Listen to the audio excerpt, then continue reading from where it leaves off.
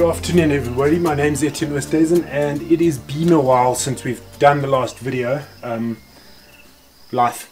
Anyway, the last time we were probably building the pizza oven at around about that point. As you can see, the pizza oven's finished. It's been finished for probably around 8 months now. We've used it a lot and I am in the process of editing this video so that the completion of the pizza oven is coming. But before we get into that, I need to explain this, which is the rocket stove, which is a critical part of our oven design. So I'm dedicating this whole video to the rocket stove. And in this video, I'm basically going to show the kids show them the principles of fire. Not just making a fire, but the principles of what makes an effective fire. So you don't waste a lot of energy. And critical to that is understanding a rocket stove. So we're going to dive into that. Okay, cool. We need to make more. I can do it. My skapie, je boetie wou, het al hoeveel keer gevra om met hierdie vuur te maak. So. Etienne, waar is het aangaan?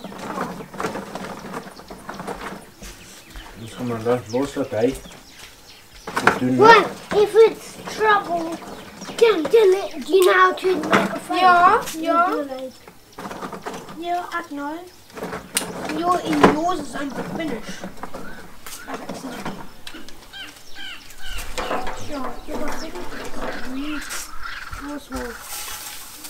I made a bit. Ja, we need to. Okay, ek gaan hierdie doen. Okay, julle kan kyk. Ja.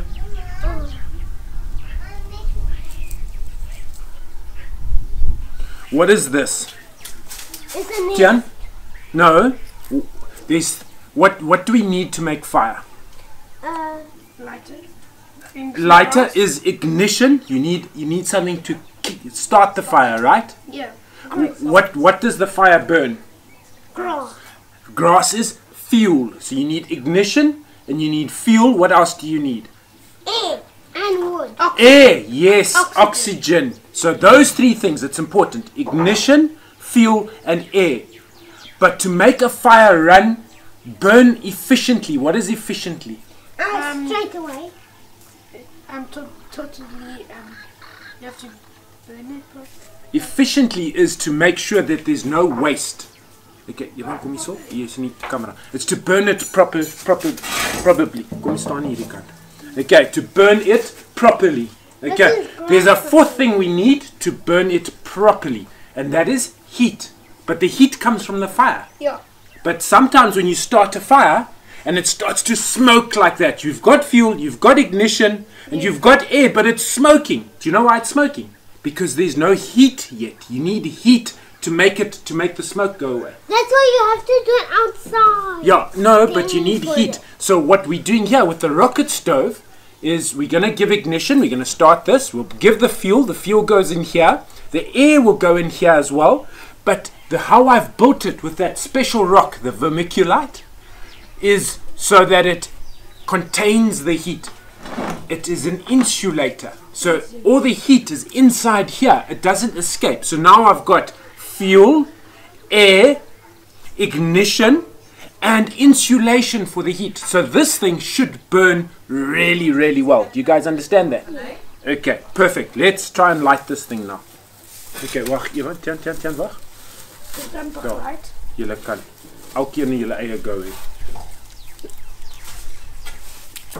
Oh, I made a spark. So now you're trying to make a spark, eh?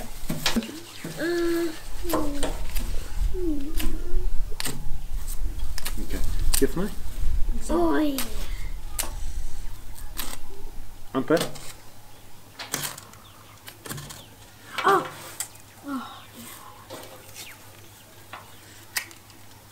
Here we go. Okay.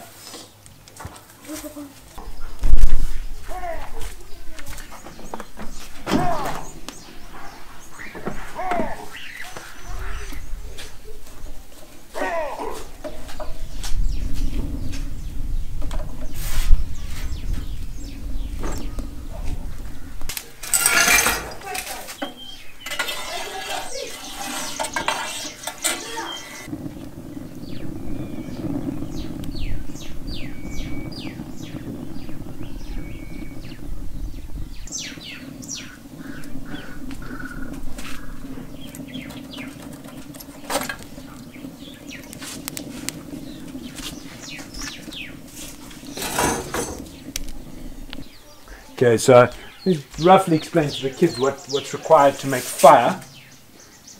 But in terms of the dynamics of a rocket stove, which is basically you wood in, air comes through, and this bottom section of the chimney is the burn chamber. That's where the actual fire is, and then it sends the heat up.